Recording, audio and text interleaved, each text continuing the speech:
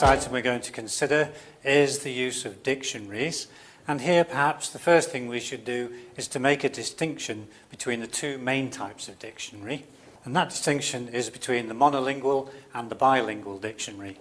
In a monolingual dictionary you have a word and its associated meaning, and those two are both described, for example, in English. So the word and the description of that word are both given in English. Whereas a bilingual dictionary, that word meaning could often be, for example, the word given in English and the explanation given in Thai, and vice versa. So what can we use a dictionary for?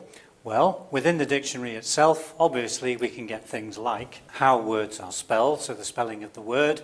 We can also get the pronunciation of that word, because most dictionaries will involve the phonemic symbols that go along with that word, and it's very helpful for the students to be able to pronounce it correctly.